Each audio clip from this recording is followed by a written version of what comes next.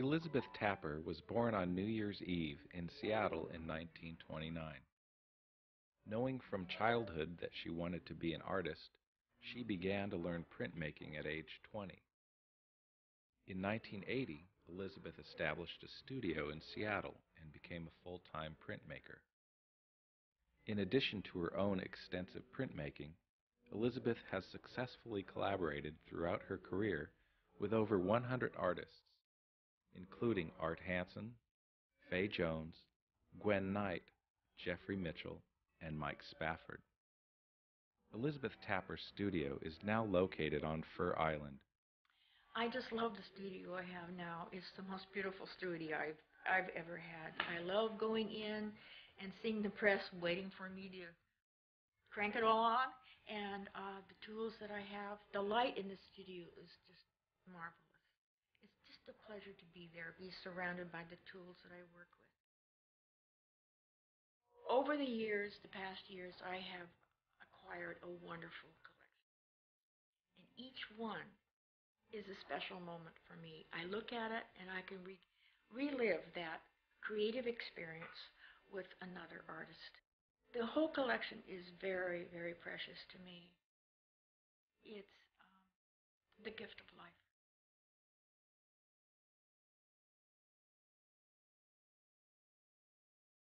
I was first doing printmaking full time.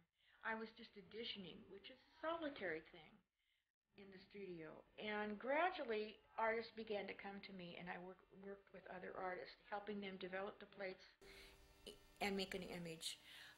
But I discovered something I hadn't anticipated, and that was the collaboration between artist, printer, press, and the developing image. It was like four voices in a quartet. Hi, Susan. Hi, Elizabeth. Oh, it's great to see you.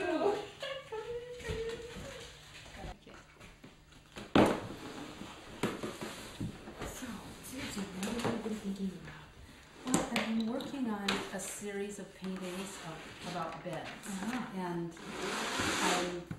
what I'd like to do is make a print that is not a copy of this painting, but something that has a similar feeling.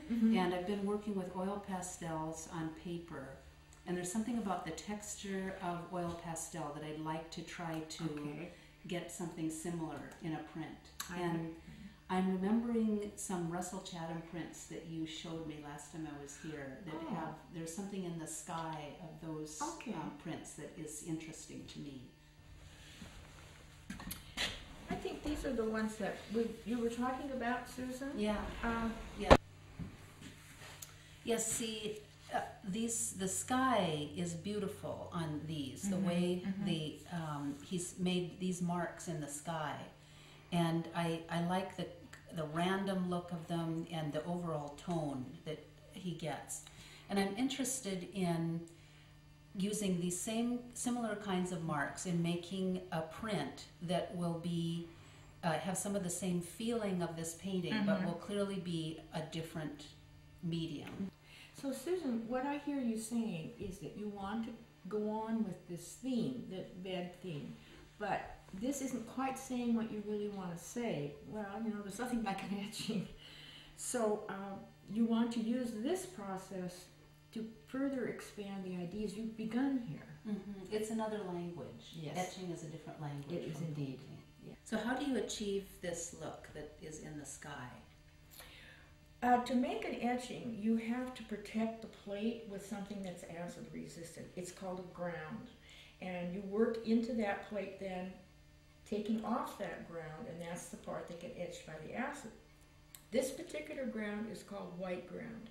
And it's wonderful to work with because you can easily manipulate it, you can wipe into it, you can scrape it off, you can change it in any way you want to. Susan, let me show you how this works. This is the zinc plate we'll be using on the size, and you can apply it with a brush in a very brush-like manner, in a very painterly-like manner. And what you see that's white is not going to be etched. So anything that's not white will be etched with the acid. you can make marks in this with any tool. For example, if you just want to do a drawing, a single line, you can use these bamboo pens, which work real well, and you can do a different dimension on the line. You can take a tool like this, which is just a simple old tongue depressor, and make a different kind of mark. Nice. And the variety of marks is what makes the vitality in the end result. You can wipe away areas. Say you wanted to make a very clear edge to this. You can take a Q-tip and manipulate it any way you want. You can even take what you pull off and make marks in the open space here. There's just so much you can do. So now this is the ways of creating the image. And then what we will do, this has to harden first so it will be acid resistant. And then we put an aqua tint on it. Because these areas, these large areas, would wipe out in the printing. Okay, Elizabeth, I'm going to give this a try.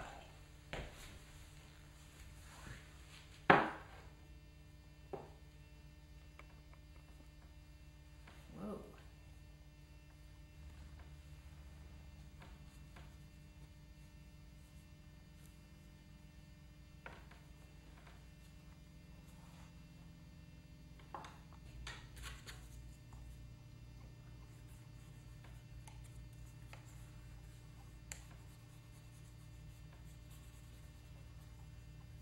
I don't like that.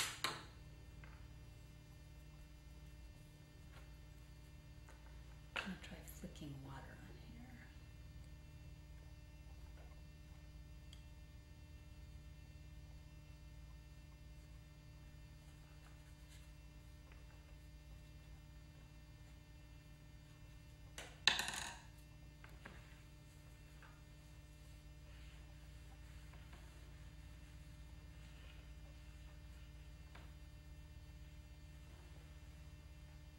So I think this is what I'd like.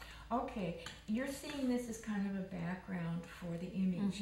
I think at this point it might be a good idea to put a little bit more definition as to the pillows and the blanket folded over in the sheet. And how that do sort of I thing. do that? Just by putting more white ground. So that part does not get etched. So Oh, these will okay. be white, positive white areas.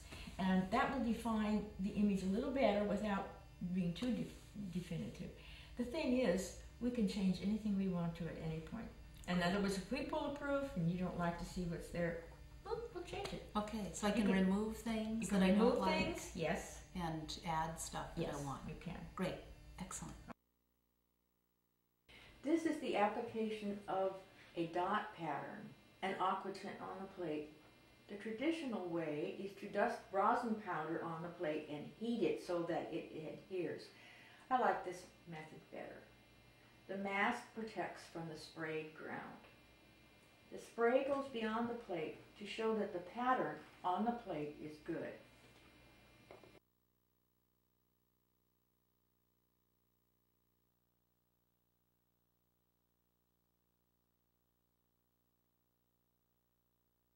The plate is then placed into the acid bath. The acid bites around the dot pattern to create a surface that will hold the ink. Because the surface of the plate is so delicate, I used a light touch of the feather to remove the bubbles that rise during the process. The plate is rinsed with water to wash the acid off. It looks good, Susan, and I'll test it. Yeah, I think we got a deep enough bite. Excellent.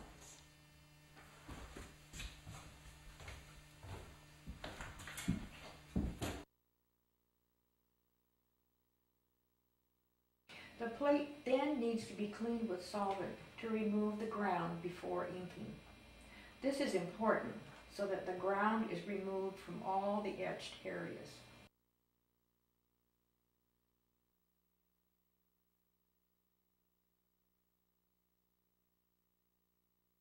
The ink is rolled on with a brayer. care must be taken that the entire plate is covered with ink.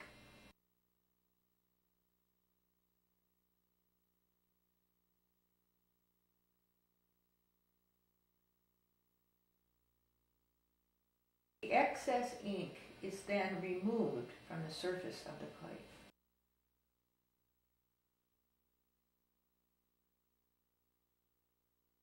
The surface is wiped carefully so that the ink below the surface is not disturbed.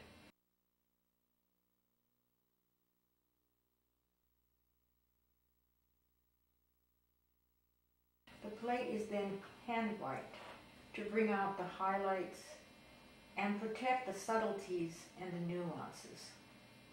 This step is the most difficult and can make the difference between a good print and one that must be discarded. It can take some time, and each plate reads differently. So, Susan, let's take a look at where we have been and where we are now. And this was with the white ground. And then here you've used some tools to create marks. Dry point, this is dry point. Right? So I used this stylus for doing dry point marks. So I made marks like these, expressive marks, and then I used this tool for making these kinds of marks, pressing down hard on the plate. And I also started doing some burnishing. Oh yeah, right, these areas look like you have, especially up here in this corner. So I used this tool to rub hard on the plate and knock back some of that texture. Right, it flattens out the aqua tint. So Elizabeth, we've worked this plate and brought it to this point, and I feel ready to start adding color. Good, let's do it. So Susan, we're going to transfer what's on the first plate, the black plate, onto a blank plate so we can develop the color. So this process is called offset. Yes. And now we will hold up the image, and you take the plate out. Okay. Now the image will offset onto that plate. So then you could locate how to develop the plate for the printing of The first color, the plate. Right.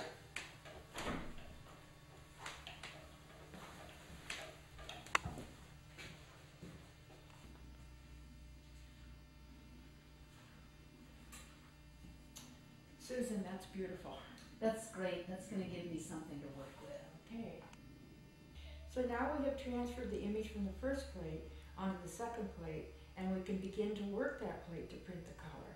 And they will be lined up.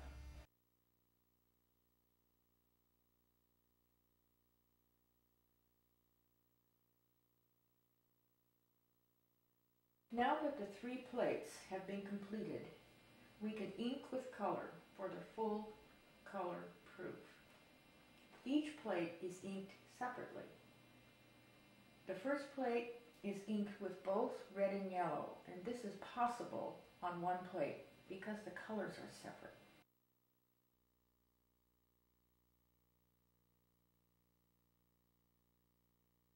Again, the plates are wiped to remove the surface ink. The second plate is inked in blue, and the third plate inked in black. The third plate is the key image because it has the most specific information. Again, all 3 plates are finished with the critical hand wiping process.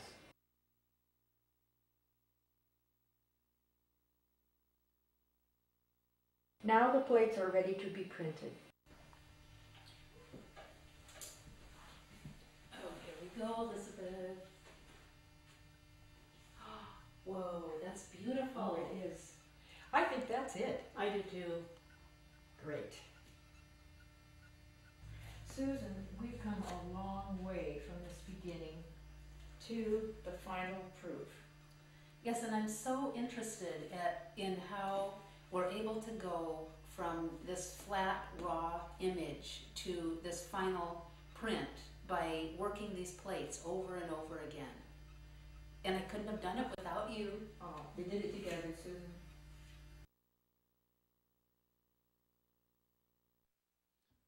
Elizabeth's been able to be successful working with many artists because of the fact that she is an artist and understands some of their concerns. She's been able to work with artists that have no understanding of the mediums that she's working with and other artists who are somewhat familiar, and being able to develop a dialogue so that they, the artists, can achieve the kinds of things and the kinds of images they want to make under her tutelage.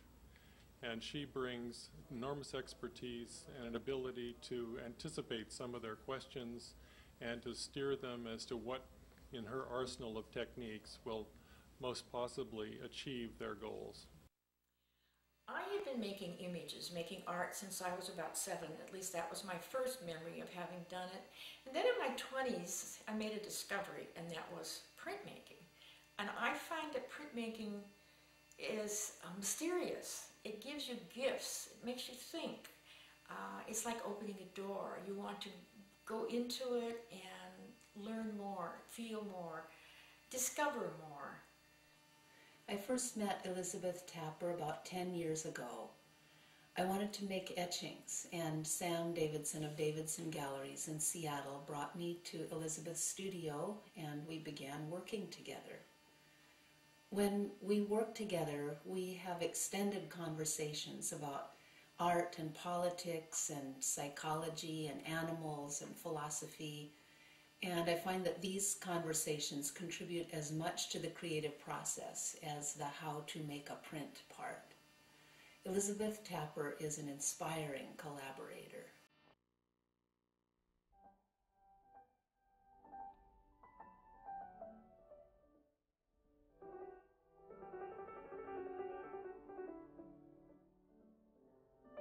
One of the things about printmaking that I love so much is the layering, where you're working with more than one plate and you pull an image from one plate and you layer that on top of the image from the second plate and the third plate and so forth.